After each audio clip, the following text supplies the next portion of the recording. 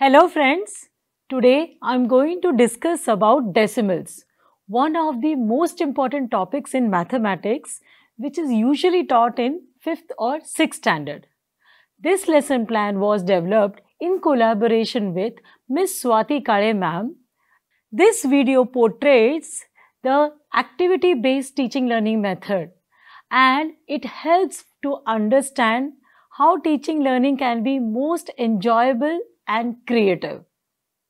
The main objectives of these lessons are to find out the relationship between fractions and decimals, identification and representation of decimals, and comparing decimals. To introduce this topic in an interesting way, an activity Measure the Vegetable Treasure was taken. The entire class was divided into groups and for each group 2 to 3 vegetables were given. The students were asked to measure the length of the vegetables with the help of ruler or measuring tape and they were supposed to measure them accurately. Here, the decimal numbers were introduced.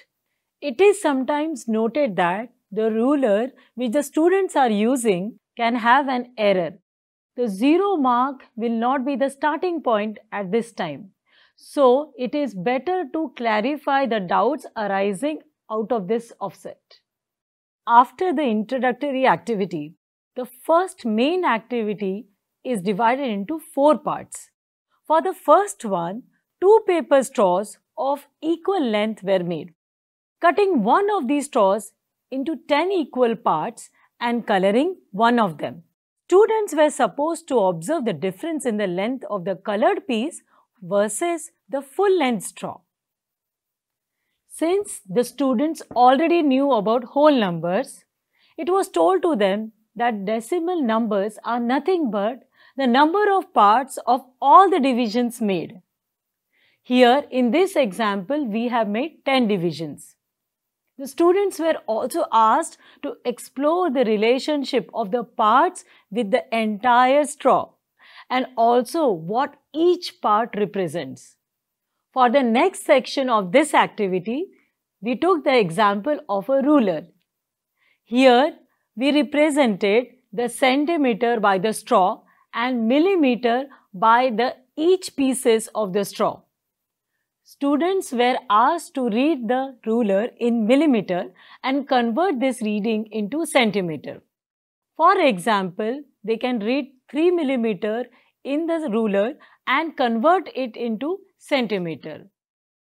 This would help them to understand the conversion of millimeter into centimeter and also understand the decimal place value.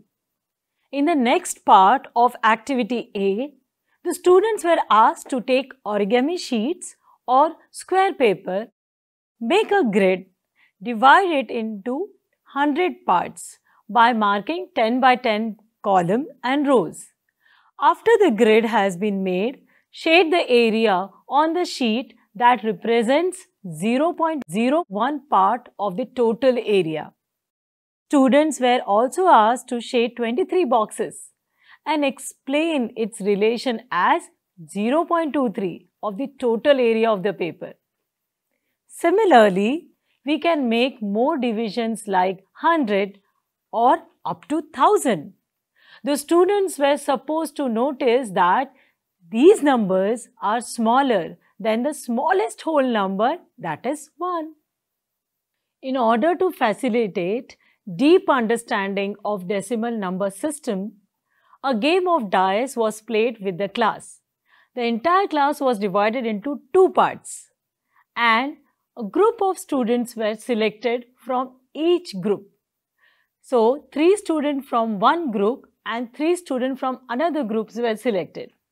Dice was given to each student and they will roll the dice, and based on the rolling of the dice, the number would be represented on the board. On the board, 2 columns were made and that represent the decimal number places. So, the game began. The groups noted down the digits as they are getting rolled out, thus generating a decimal number. This can be repeated with different groups for 2 to 3 times depending upon the time available. In this way, each group will end up generating different decimal numbers. The winning team will be the team with the higher value of decimal numbers. So this type of gamification helps you to understand the place value as well as the face value of the decimal number system. It is also easy and fun way to play with the numbers and understand the entire decimal system. For the next activity, we have to find out the relationship between the fractions and decimal numbers. Let's see how we can do that. Make a paper strip and divide it into 10 equal parts. Color 1/10 part and write in terms of decimal. Subsequently, ask the students to color 1/4 part and half part and ask them to write it in decimal points. Using a number line that will denote 0.5 and 0.25 will greatly help in better understanding of the concept. To check the understanding of decimal numbers, we can pose questions to the students about conversion of fractions into decimals and vice versa. Before going to the next activity, I also asked students about their native places, how is the weather and what kind of temperature differences are there in the cities that they have visited.